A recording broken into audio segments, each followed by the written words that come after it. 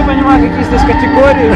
Мы пригнали 6 машин и непонятно... А остальные машины можно ваши посмотреть сразу? Да, не отходя от кассы. Начиная с Легнума, великолепного сильнее.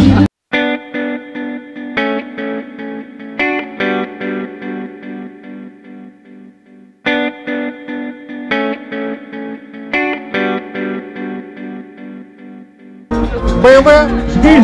Это ваша BMW? Вот это мне самый интересный вариант. Во-первых, потому что здесь тоже GZ. Да. Во-первых, это тоже E28. Ага. Также проект нашего кастом гаража. Ага. Поставили 2 GZ, 1 GZ, 2,5 литра. В принципе, полный сток, холодный впуск, легкий бустап до килограмма, холодный впуск, фронт, охлаждение вентиляторов дополнительное на фронт с орошением, выносной радиатор на коробку, стоит автомат тойотовский, стоят форсунки от второго GZ, больше кубатуры. Ну, в принципе, видно, что здесь много работы сделано, потому что тот же аккумулятор уже под капотом, он не в салоне. А он у них стоит под капотом. То есть в этом кузове он стоял точно под капотом, да? То есть мы не успели это делать, он будет в багажнике. Ага, понятно. Вот.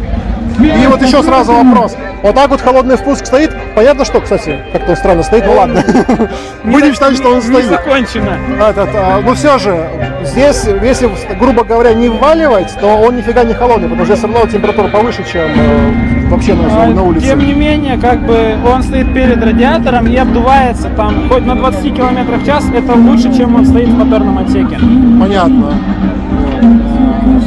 Очень интересно. Знаешь, мне больше на самом деле в этой BMW понравилось, ну, конечно, понятно, здесь очень много было работы, но ее внешний вот этот вид, то, что он такой вот весь, как будто бы, знаешь, такая, в общем, машина, пиздец, вчера из колхоза выехала. Вот будем по-русски говорить, да? Но когда он нажимает на газ, он ставит очень многих на место. Ну, да, то есть подвеска в круг, E29 койлы, ННР компания.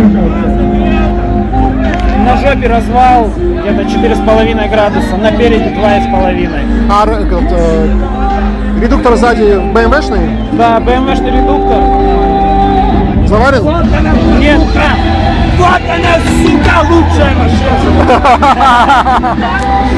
Что не так? Просто не успели. Вчера был первый выезд, не успели заварить редуктор. В общем, сегодня такой первый нормальный выезд машины был. Ага. Ну, понятно, она еще не совсем закончена, да?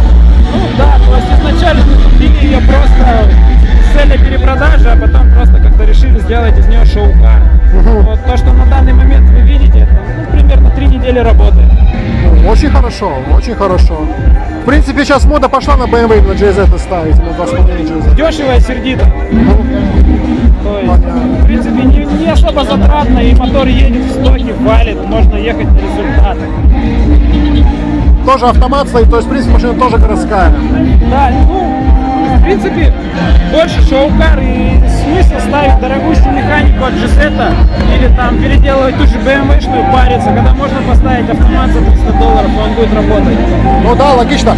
Но просто говорят, их еще с механиками от BMW сращивают. Да, то есть мы как бы практикуем такое, но это тоже как бы время, деньги.